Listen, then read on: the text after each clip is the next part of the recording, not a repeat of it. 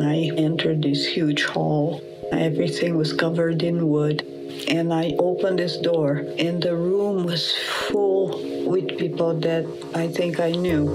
And I thought to myself, I know that this is a dream.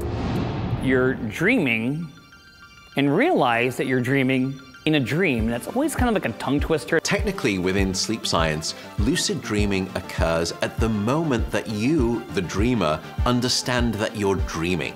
In other words, you become aware that you're dreaming while you are in the act of the dream itself.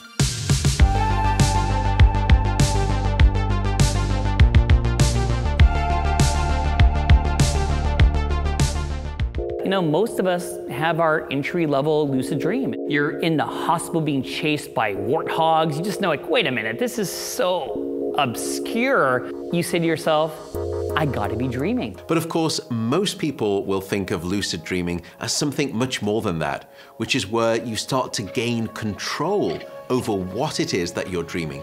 And you get to decide what you do in the dream. If you are able to carry that level of awareness, engage with the dream characters, ask questions, be curious about why they're there and what their purpose is.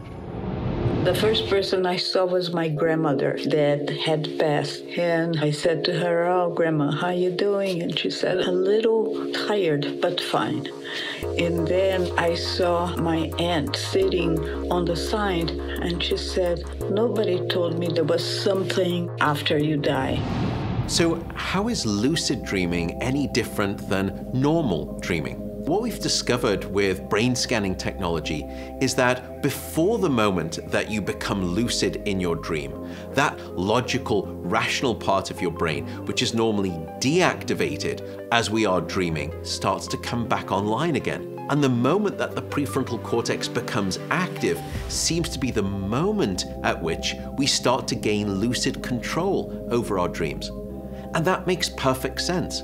Because when you don't have the prefrontal cortex active and engaged, you don't have logical, rational control. But as you get that part of your brain back online during the dream state, that's when you can enact willful, volitional control over this thing called dreaming. I see a lot of patients with insomnia. Anxiety causes insomnia, and I have a huge passion towards helping people with PTSD, post-traumatic stress disorder. When you see people suffering, scared to go to bed, they're scared about the dreams they could be having. And if something such as lucid dreaming can help these individuals, let's try it. But if someone uses a lucid dream to feel they can take control of a horrible situation, then that's great. And then I saw my mom. I gave her a big hug and I said, Mom, can you tell me what this whole thing about life and death's all about? My mom looked at me and said, you are here to learn how to love yourself and others. The dream is still very alive for me.